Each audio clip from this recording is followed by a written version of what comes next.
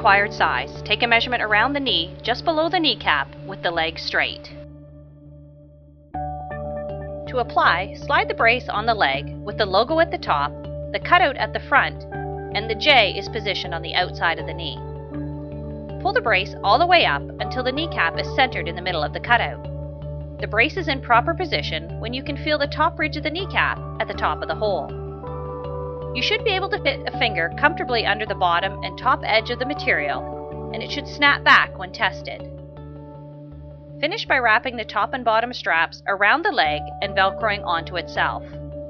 Apply a firm but comfortable pressure, ensuring not to restrict circulation. To check circulation, pinch the skin in the calf of both legs.